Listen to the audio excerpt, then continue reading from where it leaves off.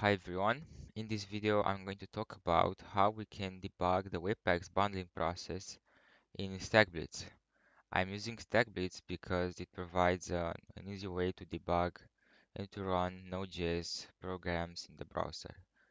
What we are going to do in this video is to first start with a simple and basic example of a Node.js program, and we will see how we can debug it once again in the browser.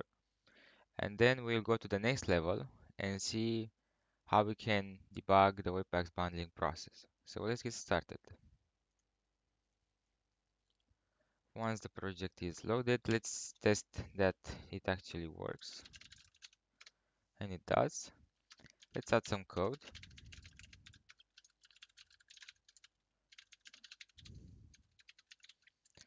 Now, let's say that we want to place a breakpoint at line 6. Clicking on the line number won't do anything, so what we have to do now is to use the debugger keyword. This will work. But as you see now, it doesn't work just yet. You have to open the DevTools first on the Sources tab. All right. Now we can run the program and see that the breakpoint is hit. And now that we are on this right panel, you can place breakpoints as you would normally do uh, in your text editor. And let me run it once again. And now you can see that it stops where you want. And we can do all the stuff that we know we can do with the debugger. So this was the simple example. Now let's go ahead and install Webpack and see how we can debug its bundling process. We have to install Webpack and the Webpack CLI. I'm also installing the CLI because Webpack is based on the CLI, so the process basically starts with the CLI. And if we hadn't installed the CLI, it would have asked us to install it. So I just wanted to save some time.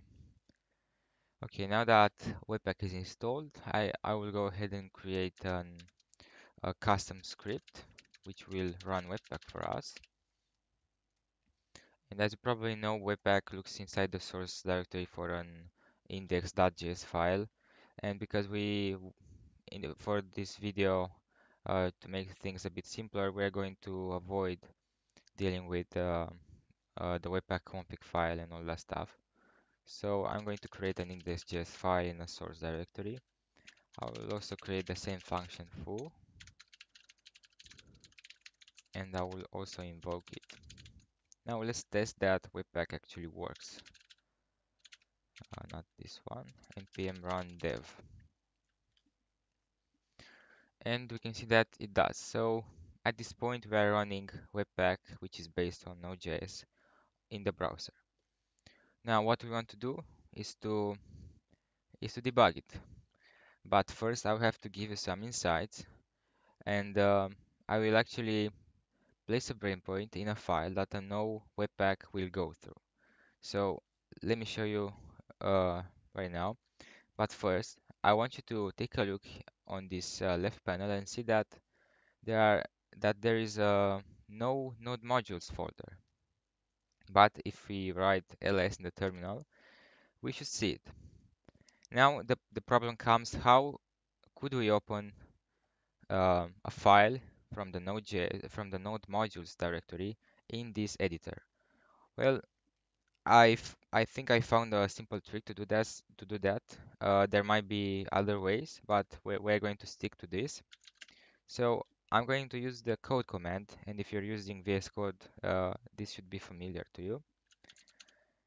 No, node modules, webpack, lib, and compiler.js.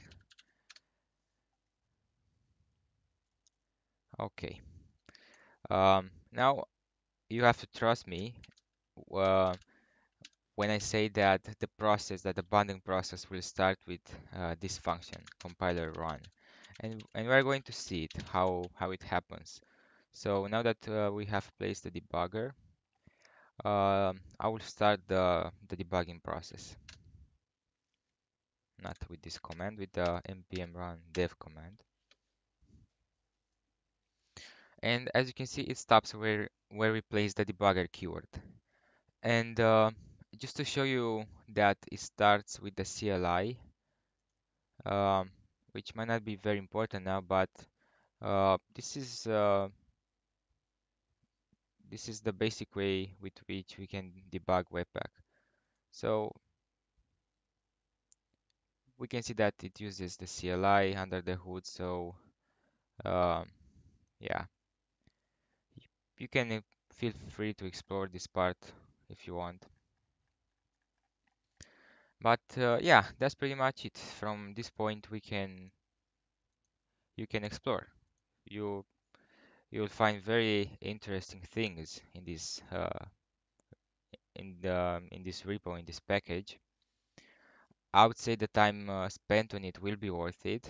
Um, but anyway, I just think it is awesome that we've reached the point where we can debug and run Node.js in the browser.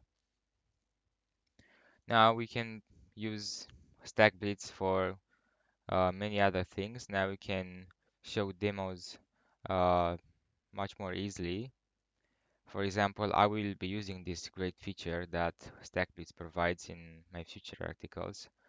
For example, right now I'm working on an article about how the import function works in Webpack, and I will be definitely be using uh, StackBlitz for that, for the quick demos. And yeah, I hope this video was helpful. If you have any comments or suggestions, uh, please let me know, and I will see you in the next one. Bye.